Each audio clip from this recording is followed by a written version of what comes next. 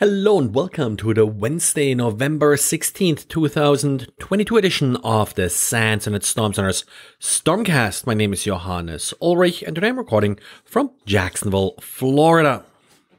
Started a little bit a new thing today and calling it Packet Tuesday. I have been floating the idea for a while sort of on social media, and the idea of Packet Tuesday is to deep dive in a brief video into a particular network packet feature. The first one that I picked for today was these international domain names and how they're encoded with punycode in DNS.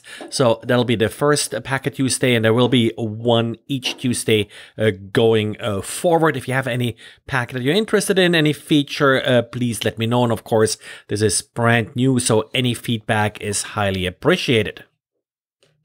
And talking about social media, with Mastodon becoming quite popular, maybe even more popular than Twitter right now when it comes to sort of the Infosec news scene, the Mastodon platform is, of course, also receiving more scrutiny. One example is a vulnerability found by Portswigger. Portswigger, of course, the company behind the famous Burp proxy, did discover an interesting vulnerability that allowed an attacker to essentially inject an invisible HTML form that then was used to harvest credentials. The root cause here was a cross-site scripting vulnerability that allowed injection of HTML. Now, often when we're talking about cross-site scripting, we're thinking about a lot of JavaScript. Here, it's really more about HTML in the sense that an HTML form was injected, and then the HTML form with a username and password field, well, the browser would automatically pre-fill the credentials if you're using a password manager, and then the user was tricked into submitting the form by actually clicking on the little ellipsis icon. So it wasn't 100% automatic. Portswigger did demonstrate the vulnerability with the Infosec Exchange Mastodon server, but of course it affected other servers as well running the same version of the software.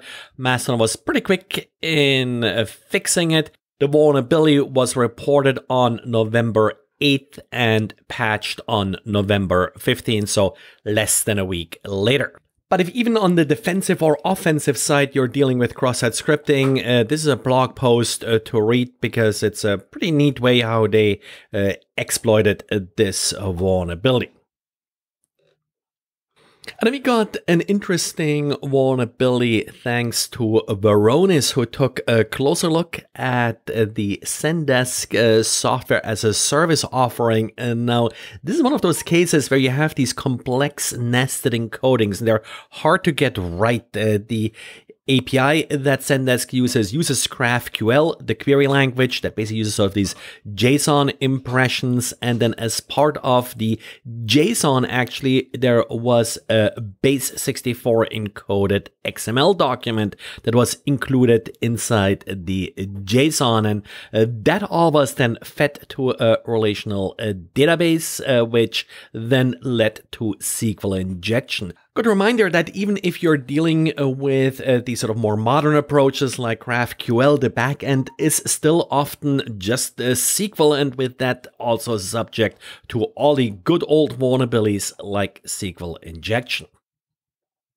Talking about old vulnerabilities in new systems, Sandia National Lab concluded a study looking at vulnerabilities in the electric vehicle charging network. And this is actually quite a bit of different network than what you usually find at your good old gas pump. For example, between the vehicle and the charger, there is also data flowing, and a number of vulnerabilities that they found was, for example, wireless protocols being used that would allow an attacker to terminate charging from some distance away, also skimming of personal information, and then of course the entire backend infrastructure that is connecting the individual chargers to payment architectures and the like is also found to be vulnerable. Overall, a lot of sort of classic IoT style vulnerabilities, of course, were found here. And Sandia, of course, is now working on getting these vulnerabilities patched and also looking at future standards to make them less susceptible to these vulnerabilities. Well, and that's it for today. Thanks again for listening, and talk to you again tomorrow.